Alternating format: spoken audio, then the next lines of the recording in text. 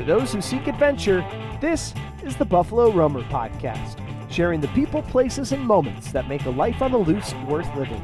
The thing that's going to stick out to you most is when they open up that plane door. The cold is something like you've never felt. The jungle's so thick, even if you had a machete, you couldn't get through it. There's a huge blonde grizzly bear.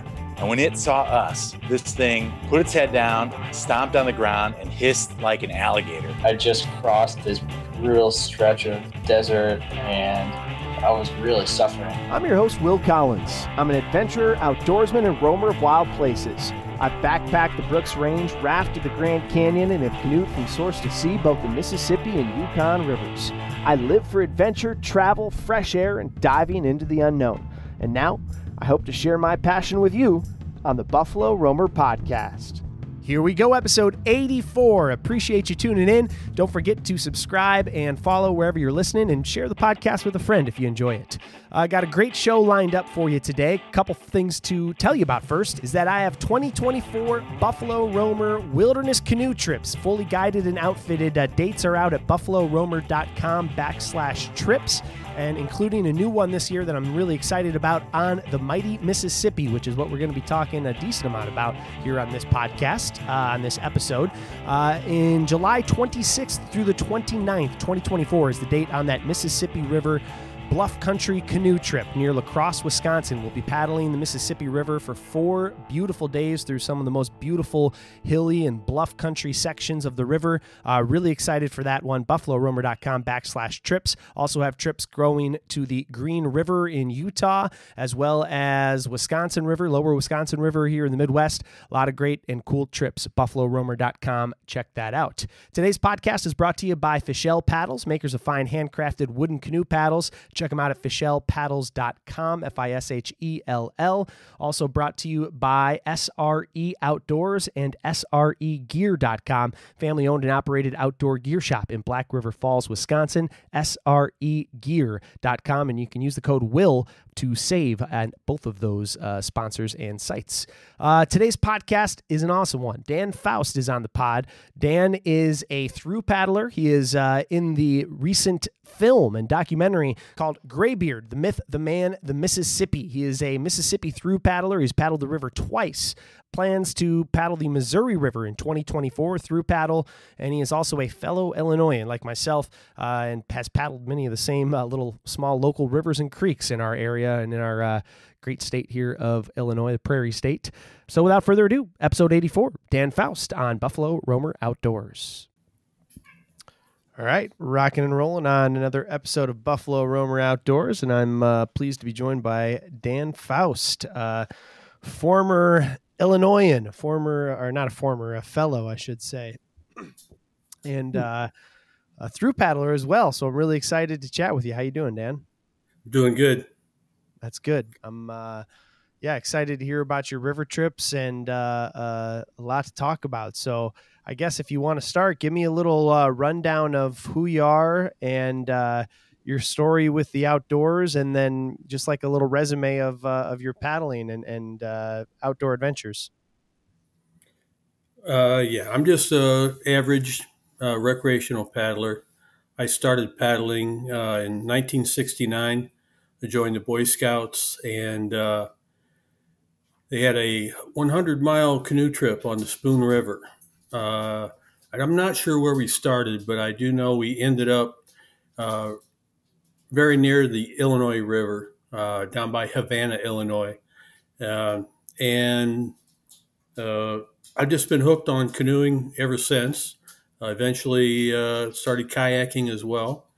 There's something special about rivers. They're dynamic. They're always changing, and I love rivers. Lakes are fun, but my thing is really kayaking on rivers, and so I've been doing it ever since. My wife and I got married in 1981, and a few years later, we bought our first canoe. She was in Girl Scouts. I was in Boy Scouts. We both like to paddle and camp and all that. So bought our first canoe, and that was a lot of fun. But my wife got a job where she was working a lot of weekends and stuff, and I started paddling by myself in that, tandem canoe, Grumman canoe. And I get out and I get on a windy day, and there was a few times I couldn't even paddle downstream. The wind was so fierce coming upstream. It's ridiculous. So I decided I needed something smaller and more maneuverable. And I found an old fiberglass kayak for sale. I think it was like $50, something really cheap. So I picked that up, and like a big old plastic paddle must have weighed 5 pounds. And that's how I started out. Not long after that, I decided I really needed to find a paddling club. And I searched around, and I finally found the Mackinac Canoe Club. And, I had quite a bit of paddling experience before that. Boy Scouts taught me a lot, but I hadn't had much formal training since the Boy Scouts. And when I got into the Mackinac Canoe Club, I really started getting an education and how to paddle and canoe camping, and kind of some of the tips and tricks and ways to do things right, be a little more efficient or a little safer, things like that. So they're a great club, and I probably paddled with them for 15 or 20 years, and we would go year round. We never had an off season. I had a dry suit, and you know how it is. You never have enough boats. You always need one more. So just started paddling all the time, collecting equipment and doing more stuff. Dabbled in whitewater for a while. I was never very good at whitewater, but I wanted to paddle on the Vermilion River over here at Wildcat, and I did that a few times. That was fun, but that's class 2, class 3, not a big deal. Sure. That's about the limit of my whitewater skills and experience. And how did you, how and when, and also, I don't know if you're maybe clicking a pen or something, but I'm picking it up on the mic. Sorry. No problem. How did you transition from, the not shorter trips, but weekend trips, maybe longer trips, and where did the Mississippi start to come into play? And what's your Mississippi and Big River history? Well, the vast majority of my experience, just my own paddling and then paddling with the canoe club and, friends and this and that, almost exclusively on small rivers and streams. The Vermilion here in Pontiac's not very big, maybe, 50 to 75 feet across for most of the time. And it's not necessarily a super deep river. So that's what I mostly did. And it was a lot of fun. They had a group of guys that kind of like to go on little sections and little streams where nobody else usually went. Had a couple guys had the Illinois Gazetteer, and they would like to mark off all the little blue lines that they had paddled, and they're really kind of, I think a couple of them had a goal of marking off every one of those blue lines in Illinois. That's a lot of rivers and streams, but a lot of those are, they've got deadfalls and log jams and maybe a few beaver dams here and there. And at first I thought, this is crazy, man. This is, who wants to paddle out here? But then it kind of got to be fun, and we got pretty good at it. And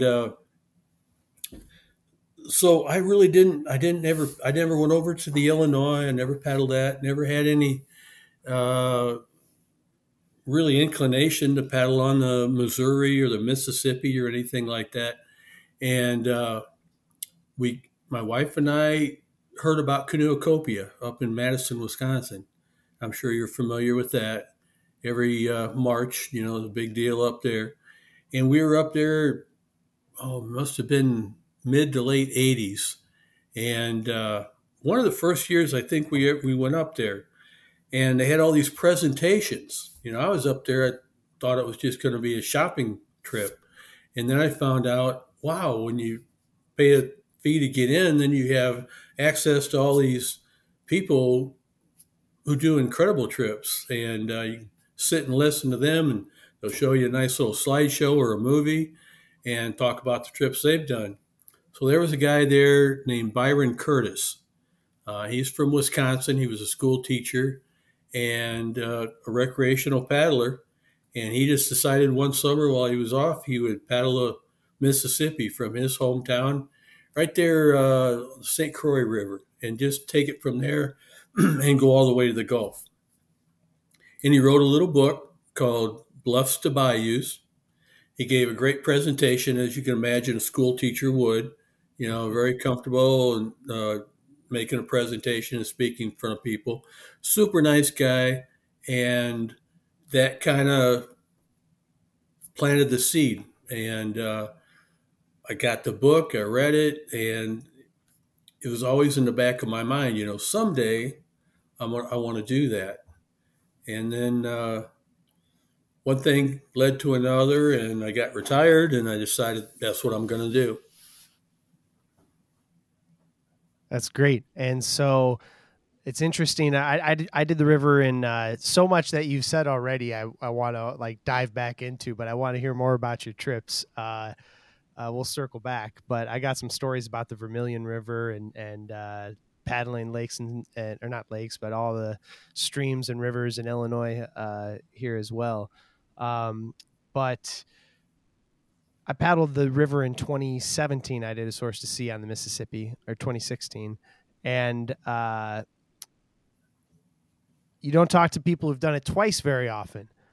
And so that's an interesting perspective of doing two trips, because you did a source to sea in 2021 and then the 2022 trip with Dale Sanders as well, right?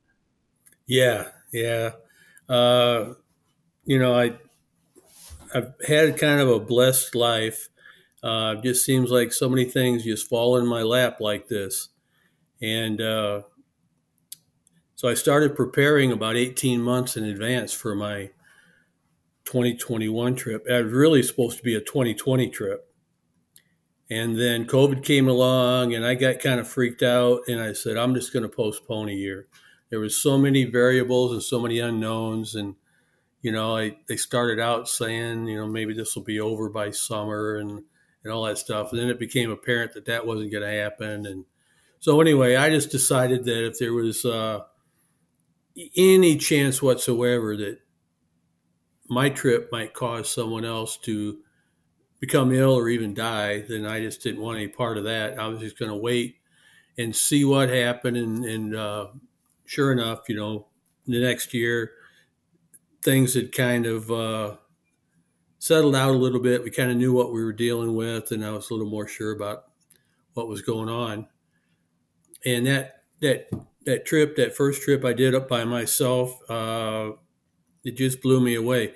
You expect things to go wrong. You expect there to be problems and difficulties and hardships and one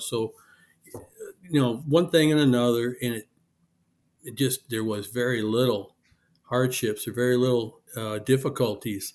I mentioned I paddled all those little rivers and streams and creeks and stuff, and that was kind of just what we did for years and years and years, and I enjoyed it. It was a lot of fun. When you get up in the headwaters, Lake Itasca, from there to Bemidji is about 55 miles, and for a lot of people, that's the toughest part of the whole trip. It is difficult. It's small, and there's just a lot of challenges. There's beaver dams and deadfalls and log jams and strainers and a lot of twists and turns. And you'll come to a place and it gets real marshy and the river widens out. It's kind of a pond type of a situation. Later in the summer, that gets all overgrown and you just can't tell where the water's going. And I had just no problems with any of that stuff because I've dealt with all that for so many years. I didn't know it, but it was kind of like I was training for that trip the whole time for years and years. And then, there's the bugs and everything. And I don't know what it was that year, and I'm a guy that I wear long pants all the time. I don't wear shorts. I never do. Not since I was a kid. And as I've gotten older, I've realized I need to protect myself from the sun. So I was like long sleeve sun shirt with a hood, a wide brimmed hat, gloves, the whole works. I didn't have much exposed skin, but I would get into camp in a lot of places. Now, there were places up in Minnesota where there were mosquitoes and what have you, especially when you got up into camp away from the river. But it wasn't bad until, it'd get about dusk when the mosquitoes always come out. And I'd duck into my hammock and, with the bug net, and I was fine. And I got down. What time of year did you do the 2 trips, and how long were each of them? The first trip solo, I started on May 29th, and it took me 64 days. In 2022 with Dale, we started on June the 14th because that's Dale's birthday, and we took 87 days. I think it was about the 8th of September we finished. Okay, so I want to dive into both of these trips as we already are, but set up your second trip with Dale because I followed along. But who is he? What was the goal? And obviously, there's a film about that trip that's out now. Yep. Well, for those of you who don't know, Dale Sanders goes by the trail name of Graybeard, and in 2015, I believe. Yeah, 2015, Dale decided, after living a long life, he was already 80 years old, he decided he wanted to start doing some adventure trips. And so he paddled the entire Mississippi River. Him and his good friend, Richard Sojourner, did the whole river together. And I should interject quickly as well that Dale was on this podcast, I think about 2 years ago. We had him on, I forget what episode it was, but if you're listening and interested, go back and check it out because that's a great one. It was well before the trip with you. I think it was relatively soon after his first Mississippi River trip. But all right, keep her going. Yeah, and Dale's a super interesting guy. So he did that, and he set the age record at 80 years old. And I don't know who had the record before that, maybe Verlin Kruger or somebody like that. But it really wasn't, anywhere near 80 years old. No one else had done anything like that. And in the meantime, Dale, after that, I think the next year he did the Grand Canyon, did rim to rim to rim, and he still holds that record. That's a brutal one. Yeah. But he said it was pretty easy. I did a rim to rim a year or two before my Mississippi River trip. And like Dale, I just trained the heck off myself for that. I lost about 50 pounds getting ready for that. So it wasn't that bad. Of course, I took 4 days and it's only 23 miles. But he did his in about 6 or 7 days. And he did rim to rim to rim. So he did twice what I did. And he said it was a piece of cake. That was the easiest record he's got. So it's kind of surprising, but if you prepare properly, and Dale is like an expert backpacker. As you can imagine, the next year after the rim to rim to rim, he did the Appalachian Trail, and he set the age record on the Appalachian Trail. And so for 3 years, Dale held both age records simultaneously. Never been done before, and there's no one else will even have an opportunity to do that unless they're, somebody like Dale, just a phenomenon, a freak of nature. But pretty impressive. So then I started doing my research for my 2020 trip, and of course, I found out about Dale.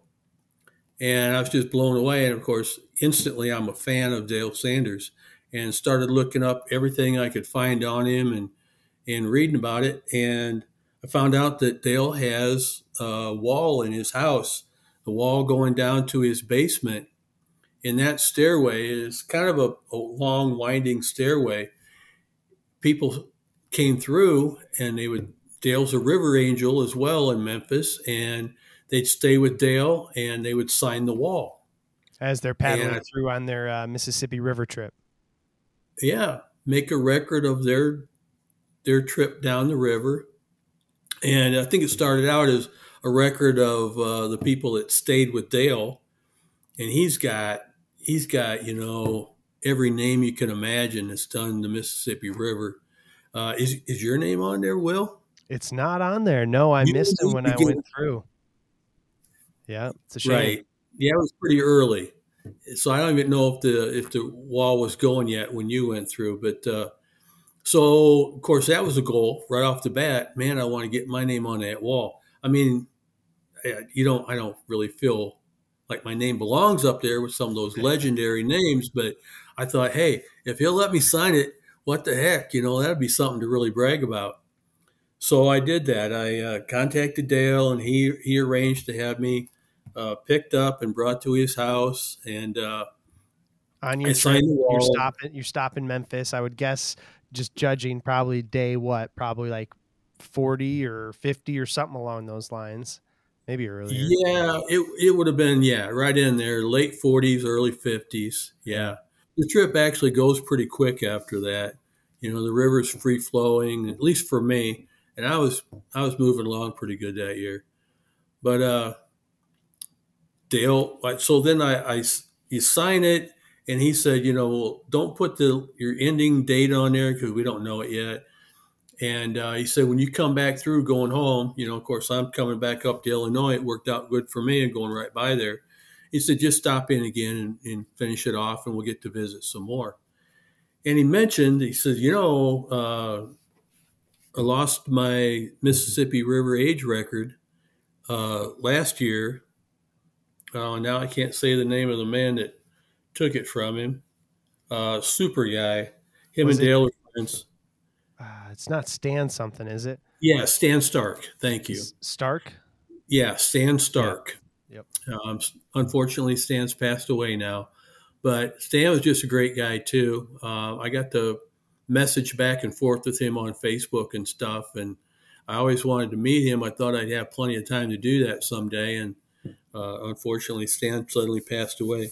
But Dale was saying, Stan took my record, and I'm going to get it back next year.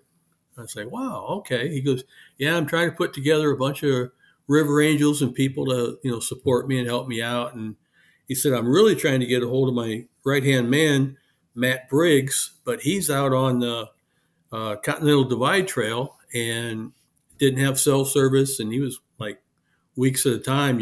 You couldn't even call him.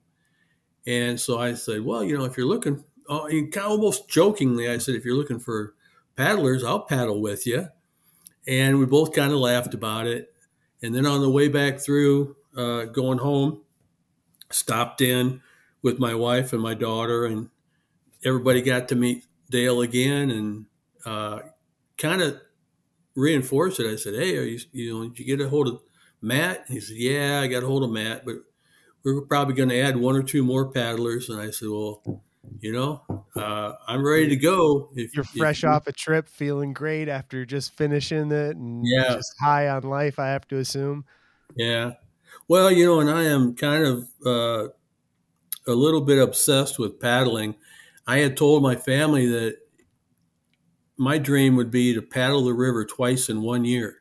I don't think anyone's ever done that. And so I told them before the trip even started, my very first trip, I said, if the conditions are right, when I finish, I want to go right back up to Bemidji or back up to Lake Itasca and do it again. And I was serious. I would have done that. But it was a low water year, and it was, nobody was being able to make that first 50 miles. And I didn't want to do it if I couldn't do the whole thing. I didn't want to have to start at Bemidji or portage around a bunch of stuff. So it didn't work out. But that was just all the more fuel that, start bugging Dale, get him to let me go with him. And eventually he did. We had miscommunications and misunderstandings. He wasn't sure I was serious about going back out the next year. But absolutely, I was. And I just thought, what have I got to lose? I didn't think he would. He'd want me to go with him, but in a way too, I told him just recently. We were talking about it. I, I, I told my wife. I said, it's a free world. I'll just show up. I know when he's leaving. And it's like, hey, Hey, I we might not happen to be. be doing the trip at the same time. Yeah, what a coincidence. I might not be officially part of your team, but yeah, I'm just here. I can at least witness history, That's funny. But yeah, he let me become part of the team. And I mean, it just blows my mind that. Break down the team if you can for me and exactly the production, because that's quite the opposite I would have to imagine in some aspects of doing the trip solo your first time, and then with Dale, a larger crew, also shooting a movie. I'd be interested to hear about all that. Yeah, we had kind of an entourage there for a while. So yeah, I mean, people ask me about that. How do the two trips compare? And I say it might as well have been on two different rivers, because they were completely different trips, completely different experiences, and honestly, two absolutely fantastic experiences. I'm so lucky. I couldn't ask for anything better. And after my first trip, it went so amazingly well that it was almost sad, because I knew I wanted to do the river again someday. Just even on my own, even if it hadn't been for Dale. And there would be no way a trip would probably ever live up to that first trip. It was just so perfect. There's no way that could happen twice, And then going with Dale, I mean, he said there's going to be a film crew, and he kind of told us who it was going to be and everything. Of course, I'd never met him. I had met Zach Rivers just briefly at Canoeing that spring before the trip, but I didn't know any of these people. I didn't really even know Dale. I heard of Matt Briggs and messaged back and forth with him a little bit, but I didn't know any of these folks. So, and people asked me, was it what you expected? And I said, I didn't know what to expect. I didn't have any expectations whatsoever. And I had no understanding of what it was like to make a movie, what would go into that. I didn't understand my role in the whole thing. And what was your role? What did it come to be? Well, as far as the movie goes, you have to have some supporting cast, and they're looking for, stories or anecdotes or input or things to help tell the story. And it was interesting because, as time went on, we knew what they were filming.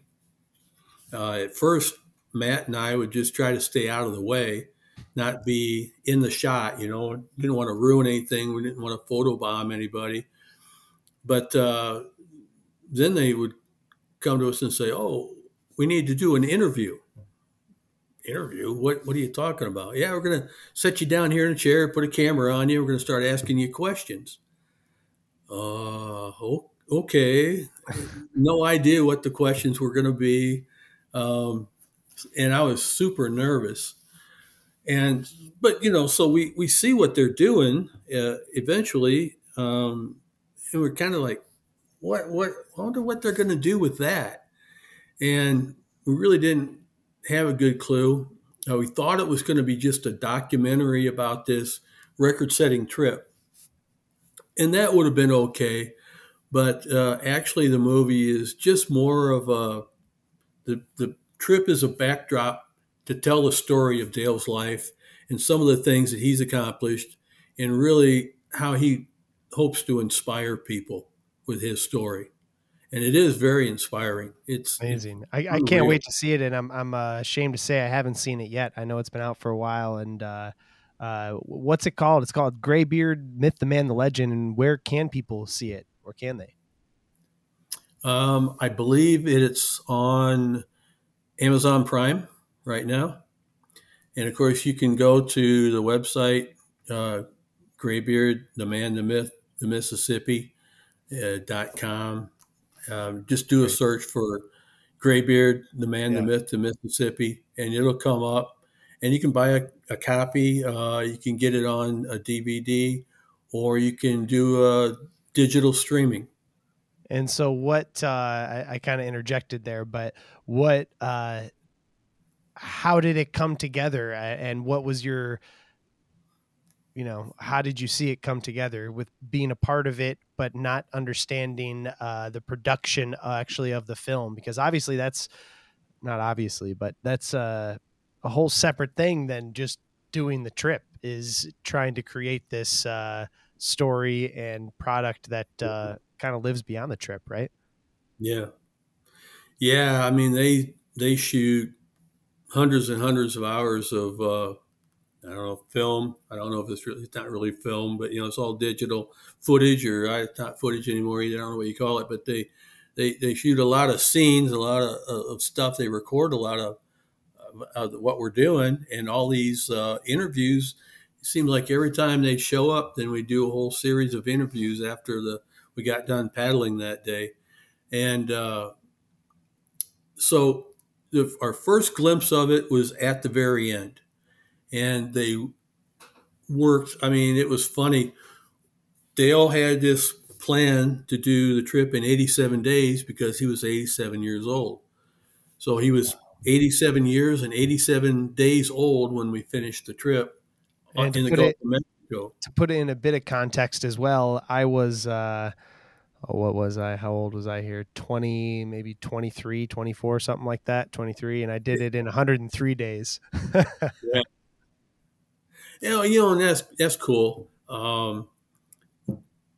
Every trip's different, and But I'm just saying, to put it in context, 87 to 80 days, or 87 to 87 years old is just insane. Yeah. It's It is. yeah. I mean, I was there and I still can't hardly believe it. I got to pinch myself. He did incredibly well. We all struggled at times, but he's a trooper. I mean, it's just like the Energizer Bunny. He just keeps on going. But so in order to finish at 87 days, we actually got to Venice, Louisiana, 3 days early. And that was kind of the plan too. Dale wanted to take a break. He loves that area, and he just wanted to hang out for 3 days. And I forgot what I was going to tell you now. It's all right. It happens to me all the time. Yeah. But it was a lot of fun. And how, Yeah, I know what I was going to tell you. For those 3 days, the camera crew, the film crew, whatever, they worked almost nonstop, putting together the trailer for the movie. We didn't even know what the title of the movie was going to be. So after Dale completed the trip and we finished noonish on that 87th day, went back to my little bed and breakfast or hotel we were staying at, and they had a big party. Lots of food and music, live music, and all kinds of stuff going on. And the culmination of the whole thing was a preview, a debut of the name and the movie trailer. And that's when we got our first glimpse at what it was going to be. And then, so that's in September.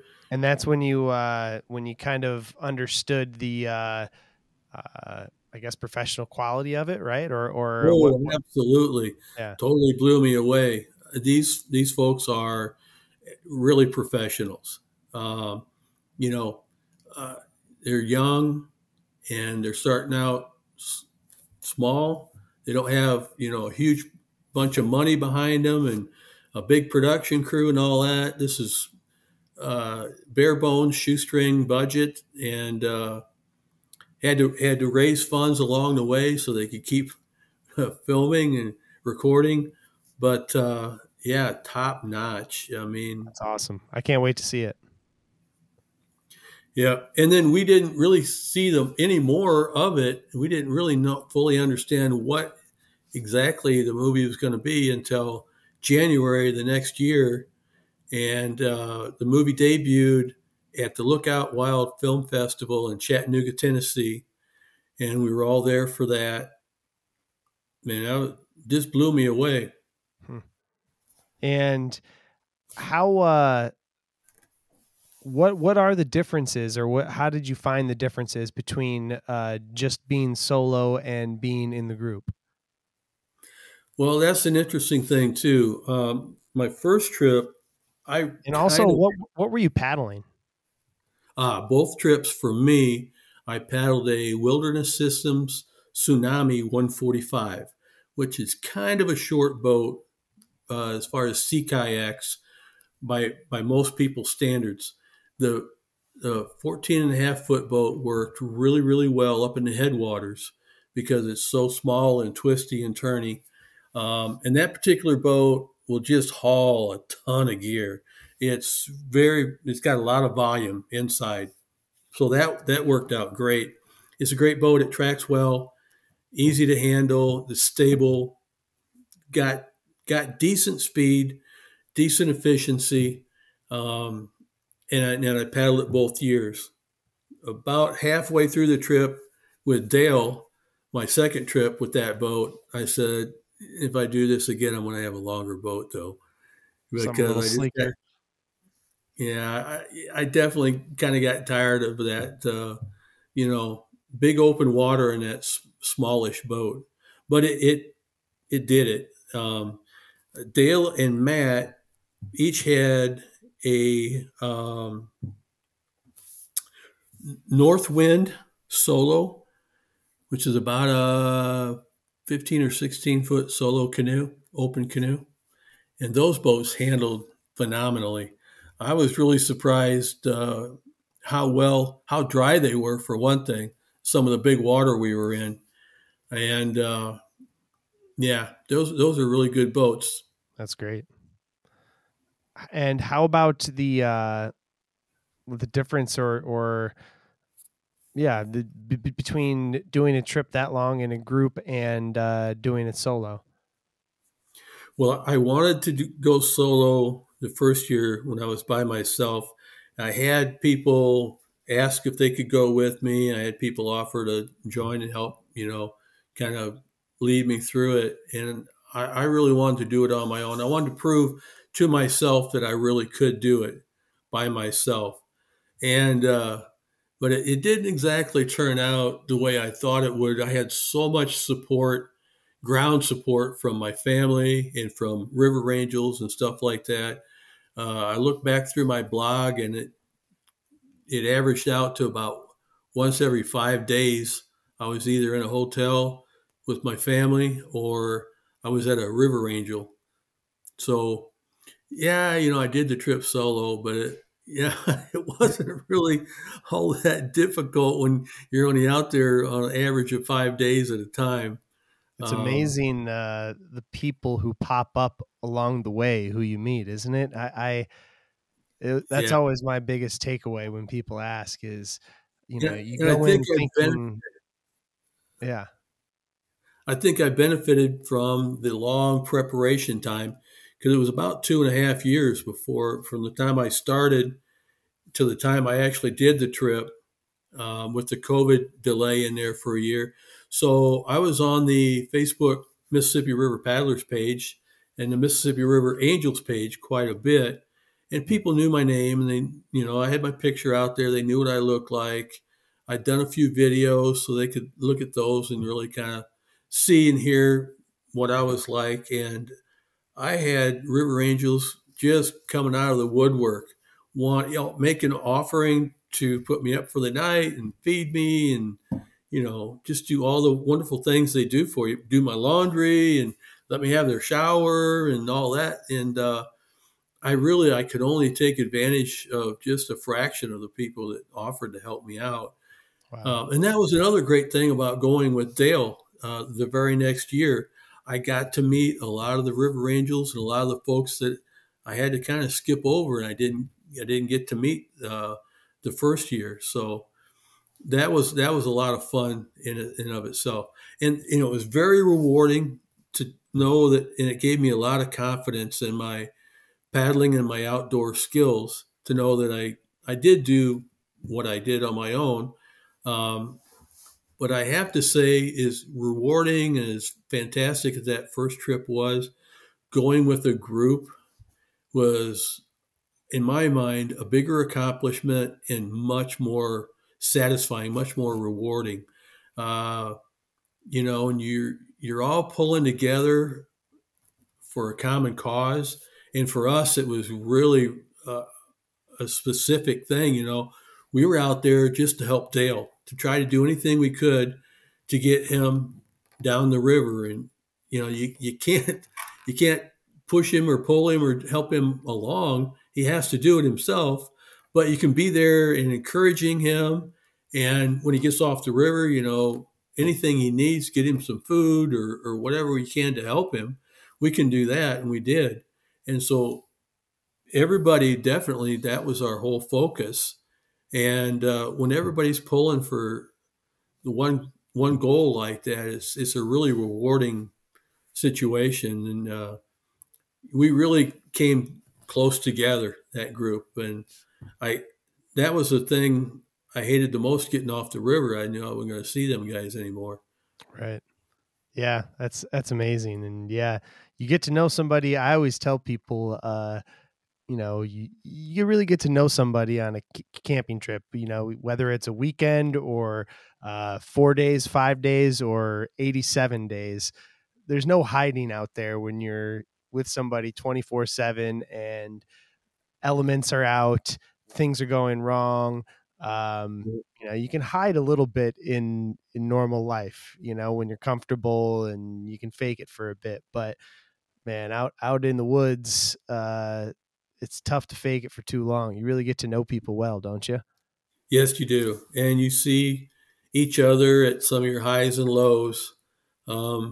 Maybe not necessarily see the worst in a person or at their worst, but everybody, you're not always at your best, and the trip wears on you after a while.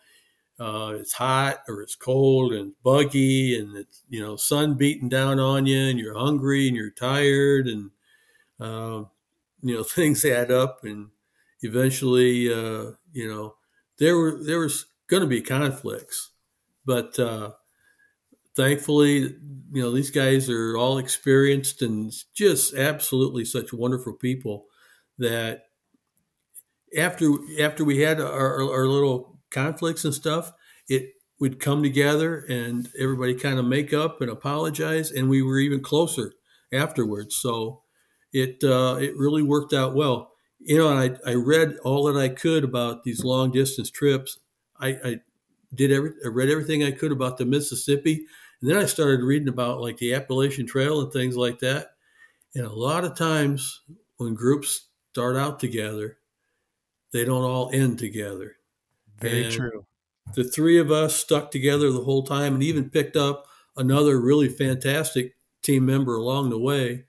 And, like I said, we finished even stronger than what we started out like. So to me, that's the proudest thing I could say about the whole experience, is that, we all still get along. We started out friendly, and we ended up really close friends. That's great. So, doing the river twice, do you have a favorite section of the mighty Mississippi? Yeah, people ask me that, and I've kind of touched on it already. I'm weird. I like the headwaters.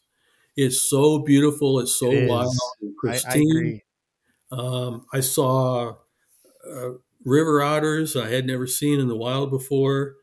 I'd seen some mink and things like that up in Wisconsin, but the river otters, and of course there's bald eagles everywhere up there now. We even have a few here in Illinois, but I mean, they were just like, you'd see half a dozen almost every day. Just all the wildlife, the deer and sandhill crane. I'd never been up close to a sandhill crane before. I got really close to a couple of them. And I saw ducks and things. I have no clue what their names were, what type of ducks they were. They were beautiful.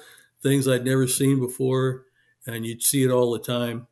Yeah, and it's funny too thinking about it. I always love showing people in some of the presentations I do. I have the photo of day one after Itasca, and I happen to do it on a lower water year, and going through those wild rice swamps, I guess, where the Mississippi River is like the width of it's like 3 feet across.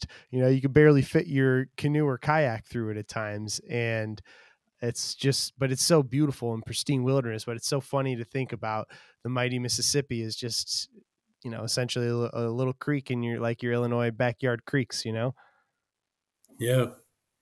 I had It's up close and personal.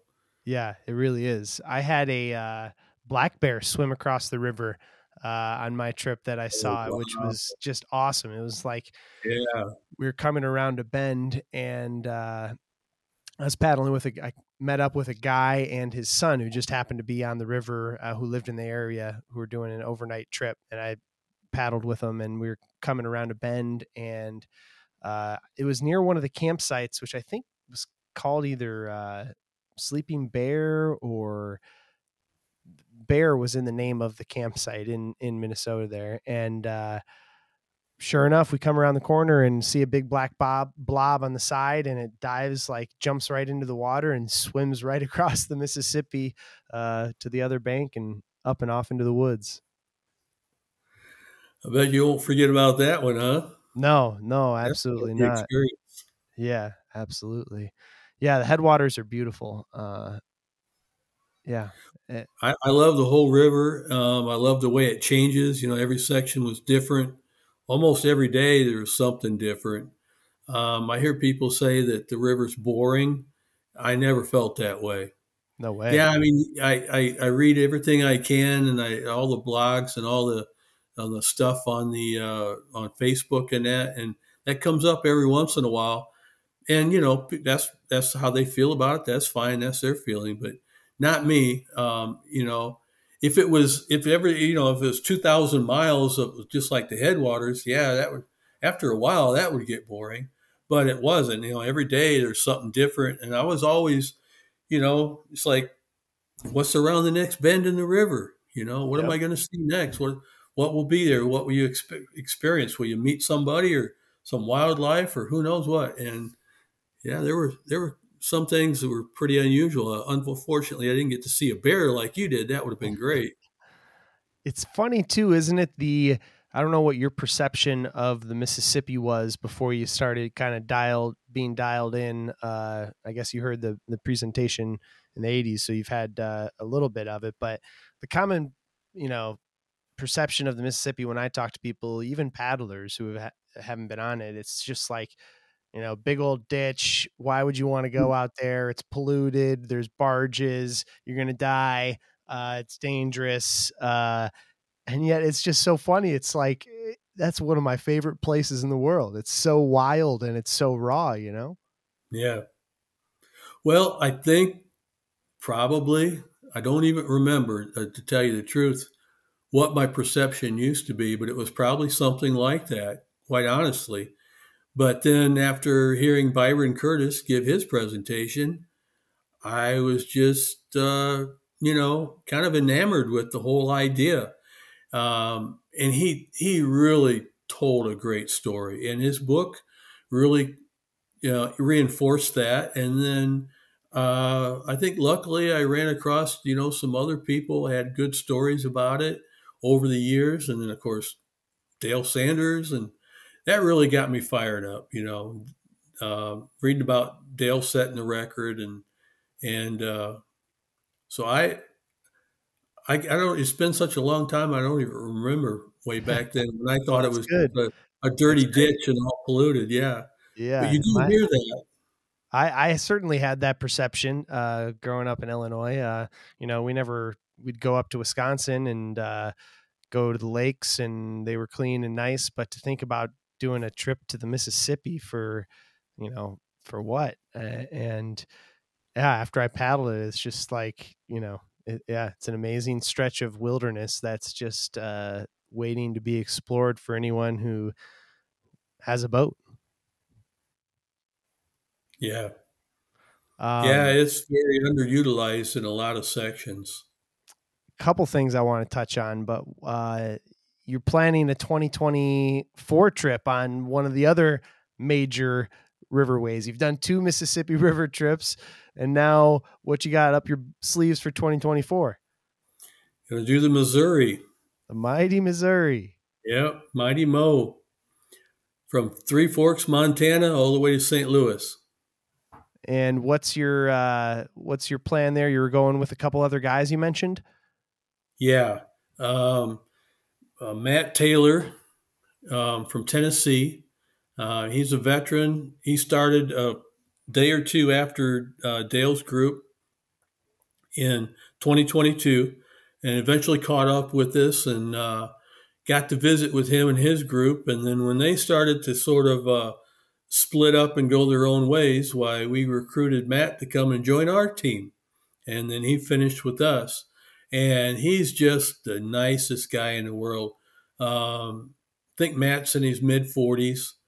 And, he's a very strong paddler, very strong, well-rounded outdoorsman, and a veteran. So he's got a lot of fantastic background and great experience.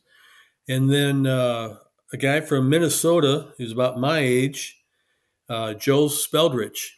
And Joe, I think he started his trip in 2021, but because of the low water, he couldn't do the whole river, every single section. So in 2022, he was out paddling some of those sections that he had to skip over. And he met up with Dale and us at Coon Rapids, actually, at the dam. And then he paddled through Minneapolis and on down through St. Paul with us for a day or two. And then he went back home or did a different section that he wanted to catch up on. And then when we were in the lower river, Joe put back on the river, I think around St. Louis, and paddled his arms off until he caught us down in Venice and finished with us.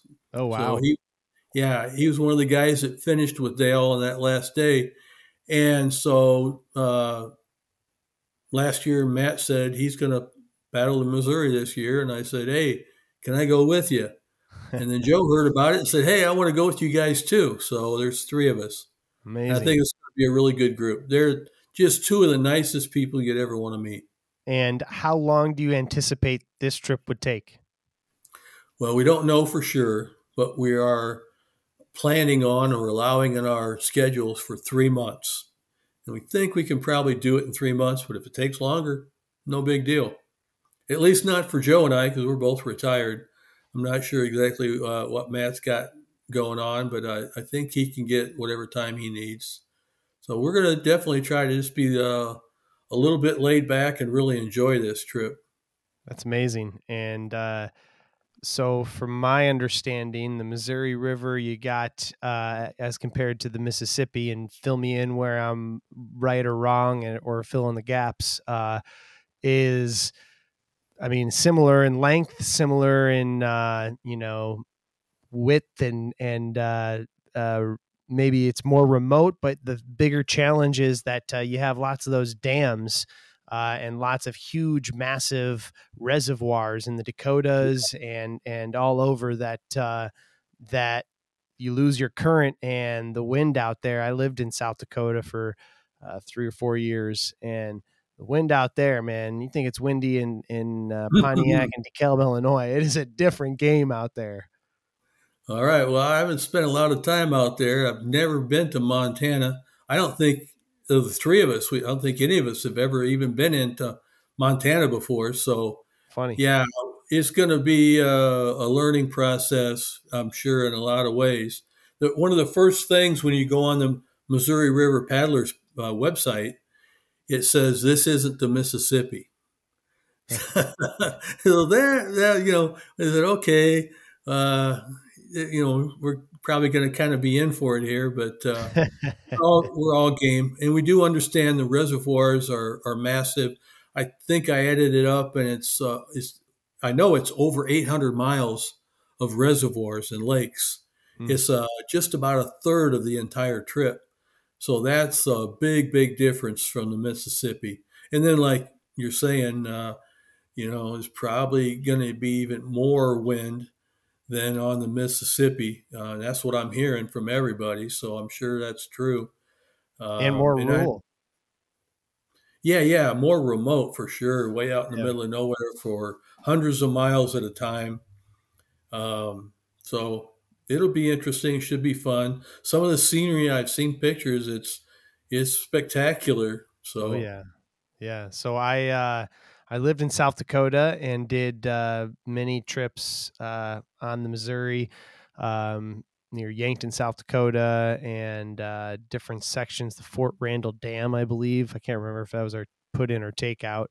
And then I lived in Montana as well, in Bozeman, Montana, for a few years, and paddled the headwaters where you will start many a time, the Jefferson and the Madison and the Gallatin, and then the forming of the Missouri too. And funny enough, when I was in Montana, I had paddled.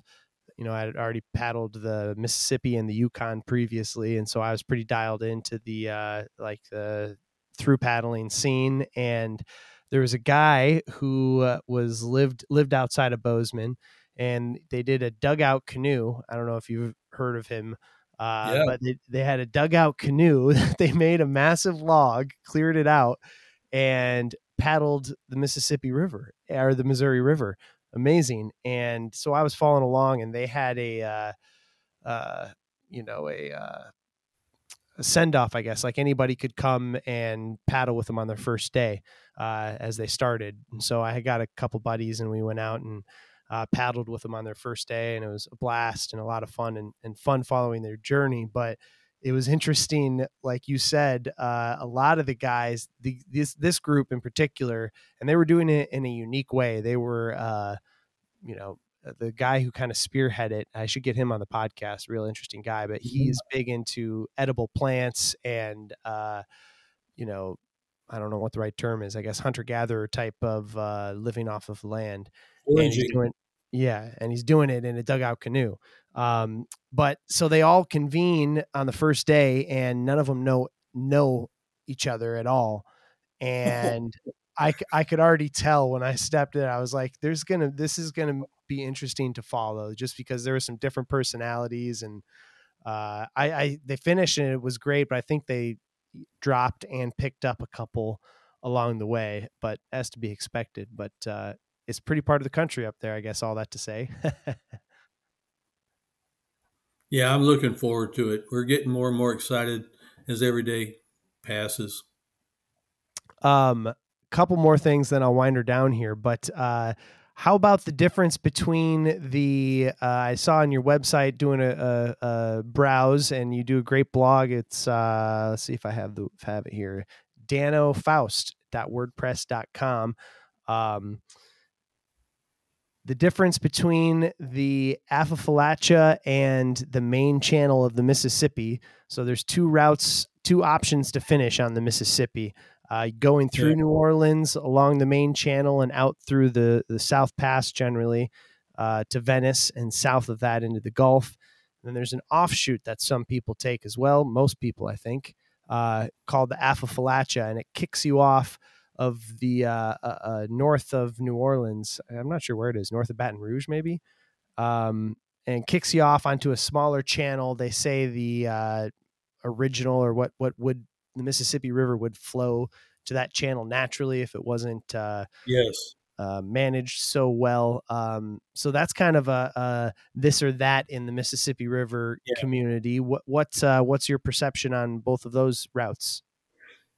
Well, yeah, I got to do both of them. My first year by myself, I took the Atchafalaya because that's the way Byron Curtis did it. And, he was my inspiration originally. And And I think I thought about changing that. I didn't have to do exactly what Byron did. I wasn't trying to duplicate his trip, but for me, the big advantage on the Atchafalaya was that my family could drive right up to a boat ramp. I'd paddle right up to the ramp, pull my boat out, load it on the car, and we drive back home.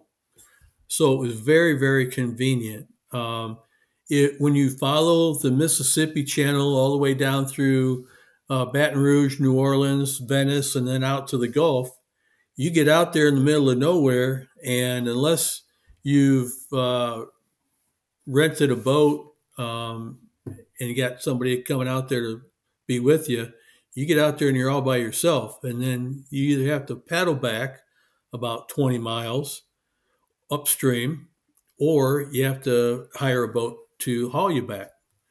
So I'd already kind of planned to do the Atchafalaya before I really knew what was involved.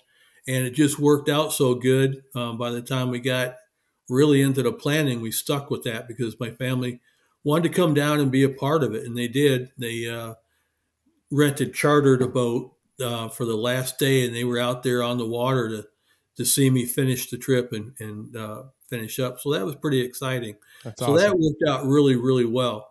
I will admit, though, when I got there to, I think it's called Shreve's Bar, is an island right next to the old lock where you cross over onto the Atchafalaya.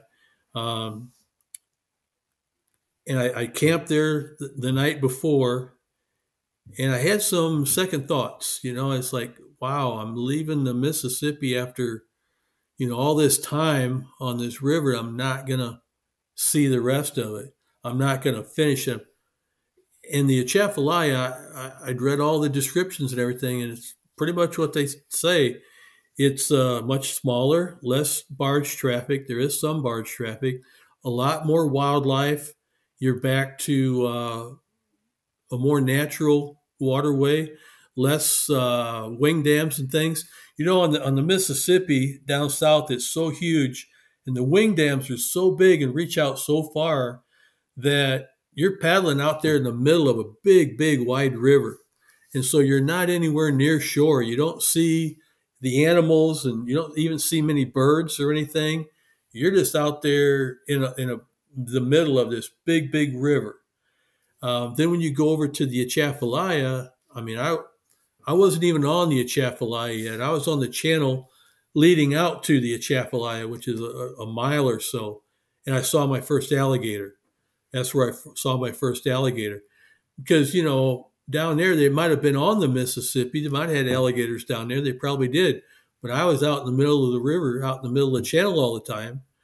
I didn't see any of them. I didn't encounter that. So the Atchafalaya still had a good flow, a good current, helped me right along. It was pretty easy paddling. It's very pretty. You're in a freshwater swamp, one of the biggest freshwater swamps in the world, biggest one in the United States, I believe.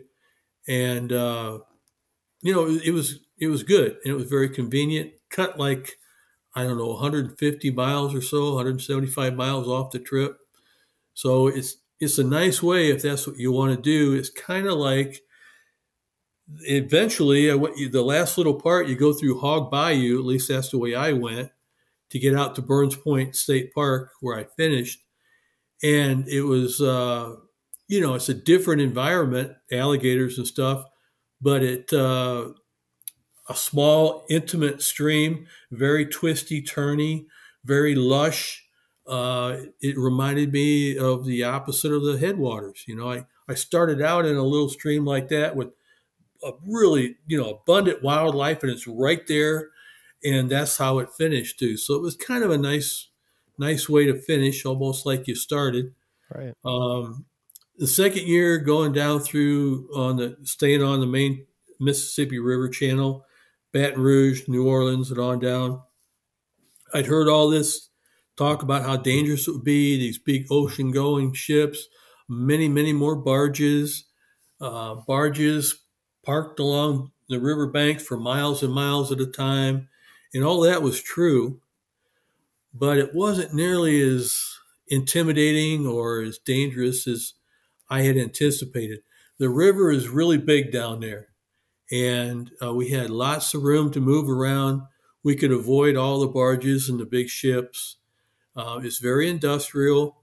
There were miles and miles and miles where you couldn't get to shore because it was just lined with these parked barges, um, fleeted barges, I guess is what they say. Um, Actually, St. Louis was a more intimidating to me going I through agree. St. Louis than going through either Baton Rouge or New Orleans. I found both of them to be a little pucker factor going. Yeah, I mean, I can understand that. I mean, there's no way I could possibly describe so that someone could understand just how big those ships are, those cargo ships, and uh, you talk about feeling really, really small. Yeah, and I didn't get anywhere near any of those ships, and I still felt tiny, like an ant out there. Uh, they are huge, and they throw up. Some of them can throw up a pretty good wake. Luckily, there weren't any breaking waves or anything. Mostly big rollers. Those can kind of be fun and intimidating both. But yeah, I mean, I had an advantage too. I was with Dale and Matt. Those guys are really, really good outdoorsmen. Matt Briggs loves that area. Him and his dad go fishing down there. They've done it his whole life. He knows that area really well. So we had good camp spots and everything because they know all the good camping spots down there. Sometimes it can, I could understand it. The good camping spots are a lot fewer and farther between than on the river north of there. Um, so, all the things I read about the main channel going all the way out, again, through New Orleans and all that, it was all accurate and true, but it just wasn't quite as bad as what I think I had worked it up to be in my head. Sure. So Hmm. I enjoyed both of them. I'm glad I got to do both trips. Yeah, absolutely. I would be too. I hope to do it. I hope to do it again someday as well, for sure. So it's funny. I talk to people from all over the world. Really, I've been doing this now over 3 years, coming up. Over 3 years, and for some reason, I always seem to. You don't think there's anyone around, and then all of a sudden, I get all these Midwest people. I talked to a lot of people from Illinois. Just the guy I had on the other day was one of the episodes that you had mentioned that you listened to was from Illinois, and it's funny how you're as far as the world goes, you're right down the road from me. Yep. And But anyway, I really also enjoy doing all of the little creeks and all of the rivers in Illinois and southern Wisconsin. And the river that you're on there near Pontiac, Illinois, the Vermilion, is beautiful. I've had one of my best fishing days from the canoe out of a while on the Vermilion, just hammering smallmouth.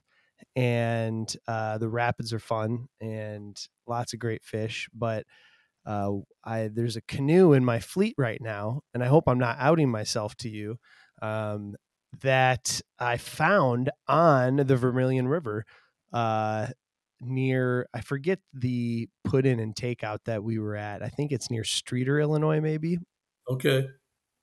And I was paddling with my buddy, and we're rounding the corner, and my buddy who I'm fishing with is like he's great and he's the best, but he is always dialed in river. He's a fishing guide and a river bum and river rat like me, and he's always dialed into river booty, so like things that wash up on the shore. So he's always finding fishing lures, fishing tackle, you name it. Most of the stuff he tries to bring in the boat, and I'm like, come on, really? I mean, I pick it up because it's trash, but you don't want to bring that home, do you? And he's like, oh yeah. Sounds like my kind of guy. Yeah, exactly. He finds everything. It's crazy. And so we're rounding the corner, and there's a massive log jam, like massive. I don't know how big it was, but it was tall log jam on one of the bridges on the Vermilion. And we come along, and he's like, I think that's a canoe up there, this little spot of green hanging out in the log jam. And I'm like, I think you're right. And we've seen multiple, boats torn apart on all of our river travel. So I didn't think much of it. But So you got my canoe. is it yours? No, Okay, good. I was kind of hoping it was. I've never had a green canoe, but It's funny. But yeah, we climbed up on this log jam and like unburied it on the Vermilion, and were able to haul it down, and then we tied it to the back, and it was in great condition and still in my fleet that I run with right now.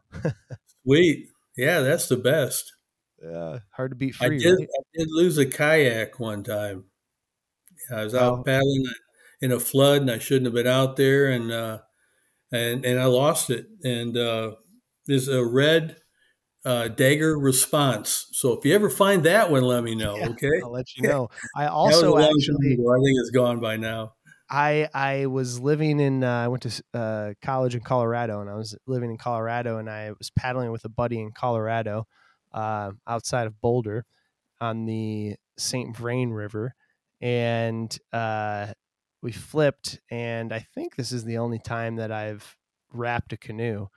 And we wrapped it on a strainer that was out in the kind of in the middle of the river. We had like maybe like a 5-foot gap in order to hit, and we started too low in the water to get our eddy turn in line and ate it. And we ended up hiking out and having to hitchhike back into town. Couldn't get it out. We were trying. And just for two reasons. One, because I'm always cruising Facebook Marketplace and Craigslist for canoes, because I'm always looking for a good canoe deal, and two, just because I was kind of always interested. But I was searching. This, I think, was like 2 or 3 years later, maybe even more, because I had moved and I was in South Dakota at the time. And I was looking, and I found an ad on Craigslist for a canoe wrapped in the St. Vrain River. And I was like, I'll be damned. And I had a buddy who was still living in Boulder at the time. I called him, and I was like, hey man, go check this canoe out. See if it's salvageable, if it's worth saving. And he went, looked at it, called me, and he was like, dude, not worth it. The lady wants to repair it. You should just give it to her. I was like, perfect. But I was glad to hear the story. Yeah, that's pretty wild. Funny. Dan, what is we'll wind her down here. What has been your takeaways from your long distance canoe trips on the mighty Mississippi and other rivers, and your canoeing and kayaking and camping throughout your life? What's been your takeaway? I guess that's a big question, but maybe just with the big trips. Yeah, one of the things I like about just being on a camping trip, or you get out there on a river in the middle of nowhere, you can really, kind of get away from everything. First of all, I don't want to get too religious or anything, but that's, for me personally, I'm kind of a spiritual person, not a real big religious person. And I feel closer to God when I'm in the outdoors. But besides that, I think you can kind of reset. You get out in the middle of nowhere, and food and shelter and the basic necessities of life. Those are the things you concentrate on, and it you figure out what's important. It's not, to me, it's not what's the baseball team doing, or what's going on social media, or whatever it happens to be. All the distractions we have in life, those things aren't important. And really, at the bottom line, what it comes down to is the people in your life, the people you care about, your family.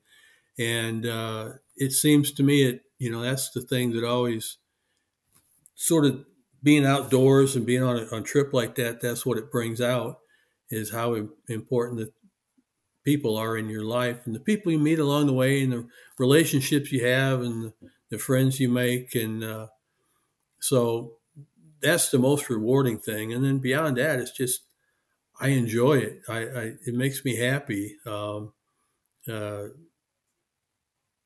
Helps me de-stress. That was one of the big reasons I paddled when I was younger. I needed to just have an escape from all the regular stresses of work and daily life and things like that. So it's a great way to do that. And come to find out, it's healthy. There's a lot of health benefits. It does de-stress you, just going for a walk for 20 minutes in the outdoors, sitting next to a stream, listening to the sounds of nature, all kinds of things. And it's been documented, and people have made me aware of that now. So it's not just, that's what I think. Really smart people have said, yeah, it's a real thing. So, yeah, I think it's great, and I encourage other people to do it. They take anything away from some of my trips and hearing about it and listening to me talk about it. I hope that would be their takeaway, that it'll benefit you just to spend a little time outdoors. You definitely don't have to go on a 2,000-mile canoe or kayak trip. You just, 20 minutes, a half an hour, whatever you can spare, whatever you can get out of your week, just go out and de-stress a little bit and enjoy nature. Amen. I think that was perfectly said. Dan, the movie is called Graybeard, Myth, the Man, the Mississippi, right? Yeah, Graybeard, the Man, the Myth, the Mississippi. And your website, your blog, where people can read about your past Mississippi trips. Are you going to do some stuff for the Missouri trip this upcoming summer in 2024 on there? Yep, I'm going to continue to blog. I really enjoyed that, and I wish I had done it earlier in my life. I go back and I read back through that stuff all the time. Just the last day or so, somebody was asking about the Illinois River, and I did a little trip on the Illinois River, getting ready for the Mississippi. It was about 3 or 4 days, and I went back and I reread that, and it's a lot of fun for me. It's very enjoyable. It's almost like I'm back out on the river again.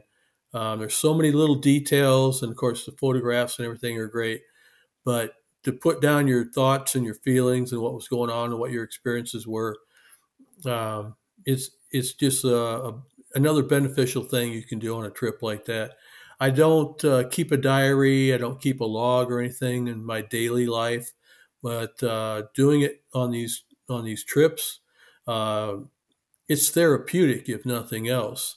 And a lot of benefits, just like there is to being in the outdoors. There's a lot of extra benefits that you don't even realize. So I'm definitely going to do it this summer. Great. Yeah. Well, I'll be following along, and best of luck. And we'll have to stay in touch, and looking forward to following along the Missouri River adventure. Thanks, Will. I really appreciate it. And there you have it. That is Dan Faust on episode 84 of Buffalo Roamer Outdoors, the film that we mentioned several times called Graybeard, the Myth, the Man, the Mississippi. Thanks for tuning in. Hope you enjoyed the podcast. Don't forget, 2024 Buffalo Roamer guided canoe trips are out. Dates are out at buffaloroamer.com. Really excited about the Mississippi River trip we've got going this year. That's July 26th through the 29th in La Crosse, Wisconsin, near La Crosse, Wisconsin. On the mighty Mississippi, we'll be paddling the main channel and the back channels, beautiful rolling hills. We'll go through a state park, two wildlife refuges. One of them's national, one of them's state of Wisconsin. And it's really just a beautiful area, and it'll be a great trip. So check that out at buffaloroamer.com/trips. Also have several other fully guided and outfitted canoe trips listed there as well. Thank you to SRE Outdoors and SREgear.com. Thank you to Fischel Paddles, makers of fine handcrafted wooden canoe paddles. That's about it. Go outside, get some fresh air. Hope you enjoyed the podcast. We'll talk to you next time.